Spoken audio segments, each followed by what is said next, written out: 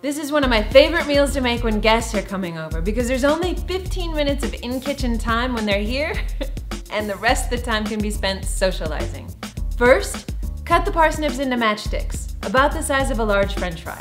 Put them in a large roasting pan.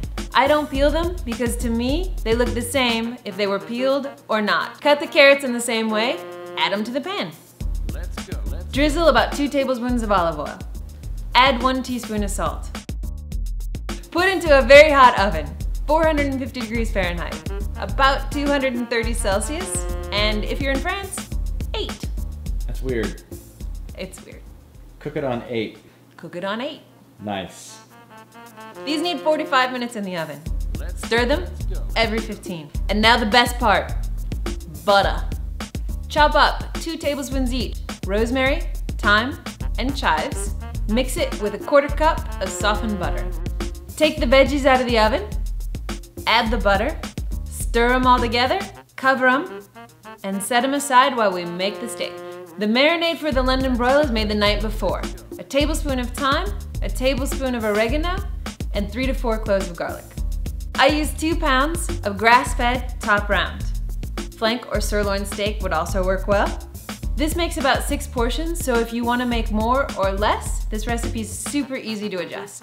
Tenderize the steak. Put it in a pan with a 1/4 cup of balsamic vinegar and a 1/4 cup of olive oil.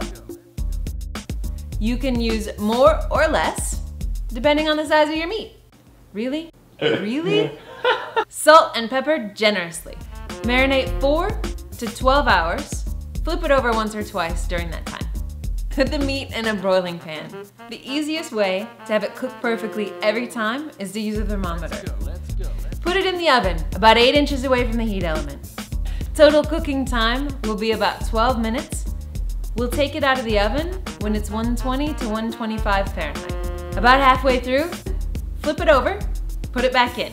Transfer to a plate. We're gonna let it rest for 10 minutes, and its final temperature will be about 130, which is medium rare. Cut against the grain and serve with the veggies. Delicious. Mmm.